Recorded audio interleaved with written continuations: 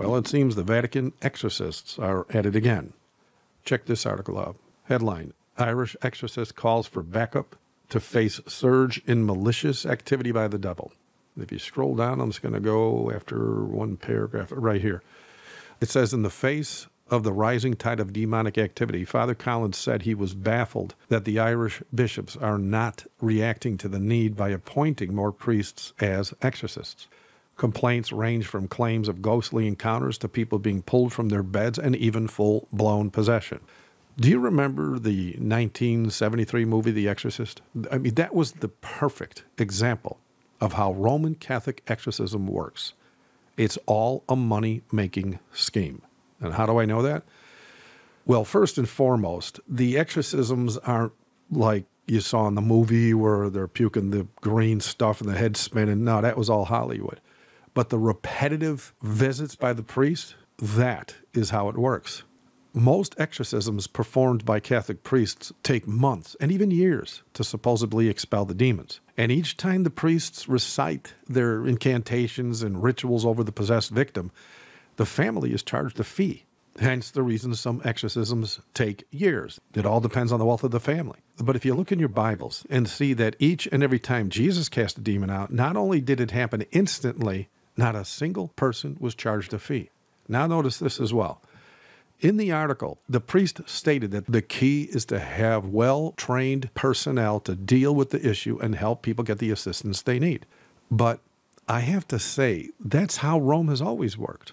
When you ask them about their false doctrines like purgatory or eternal life and hellfire or the Trinity, they claim only ordained leaders in the church can understand such things. And so they just blow you off and tell you, don't worry about it, we got it handled. But here's the real key to casting out a demon if you open up your Bible. All you need is faith in Jesus Christ. In fact, each time in my life when I was called to partake in offering simple prayers to cast out a demon, each time we all witnessed the demon left instantly from the victim. But the Vatican has no faith in the Bible or its author. In fact, do you recall back in September of 2000 when the Vatican's head exorcist and the Pope himself could not cast a demon out of a teenage girl in the Vatican? That young girl even tossed some Vatican guards around like rag dolls. This all happened in front of multiple witnesses and ended up in many newspapers all around the world despite the Vatican's attempt to cover it up. The reason the demon laughed from within the little girl at the Pope's attempt to grandstand his so-called Catholic power was because it knew the Pope had no faith in Jesus.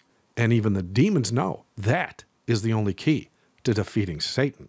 Remember this biblical event? It's found in Acts chapter 19, verses 13 to 17. It says this: Then certain of the vagabond Jews, exorcists, took upon them to call over them which had evil spirits the name of the Lord Jesus, saying, We adjure you by Jesus, whom Paul preacheth. And there were 7 sons of one Sceva, a Jew, and the chief of the priests, which did so. And the evil spirit answered and said, Jesus I know, and Paul I know, but who are ye? And the man in whom the evil spirit was leaped on them and overcame them and prevailed against them, so that they fled out of the house naked and wounded. And this was known to all the Jews and Greeks also dwelling at Ephesus. And fear fell on them all, and the name of the Lord Jesus was magnified. It is only the name of Jesus Christ that can cast the demon out. But since Jesus had already ascended to heaven, and Paul was going about in faith, doing mighty works in the name of the Lord, those Jews had more faith in the man, Paul, than they did in the Creator, Jesus. In the exact same way, the popes of Rome have more faith in Mary or Peter or Anthony and a host of other dead humans that they display in marble statues in all their churches. The exorcists of Rome are simply religious con men looking to make a quick buck, nothing more, nothing less. A babe in Christ with true faith in Jesus Christ makes Satan much more fearful than any of these wolves dressed in pagan robes. This is why the possessed man leaped on the vagabond Jews, and the little girl threw those Vatican guards around and laughed at the Pope before all those witnesses. Thank you for watching. God bless.